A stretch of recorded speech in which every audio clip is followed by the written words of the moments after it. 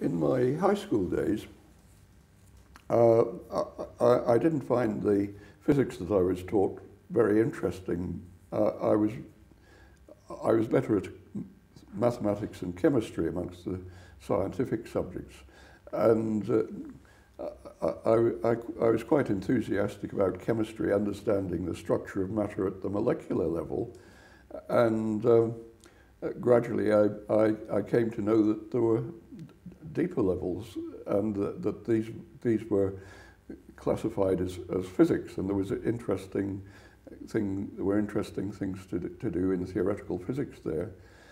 One of the influences on me was probably a former pupil at the same school of about a quarter of a century earlier, Paul Dirac, who was one of the founding fathers of quantum mechanics in the mid-1920s.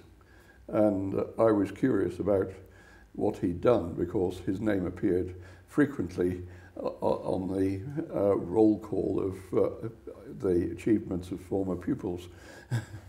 I was curious, and that led me to read about atomic physics and quantum theory before I was ever taught them. Well, the only other thing perhaps to add about the influences in my days at high school was that at the end of my time there,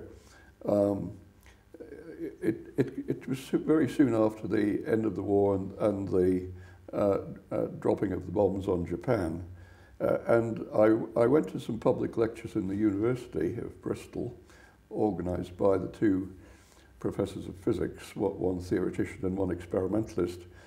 These were lectures for the public to tell them what was the background of the development of these bombs. And it was a great success, the series of lectures. And the experimental physicist was Cecil Powell, who worked in experimental particle physics. In those days, it involved sending packages of photographic emulsion up into the upper atmosphere with the help of balloons.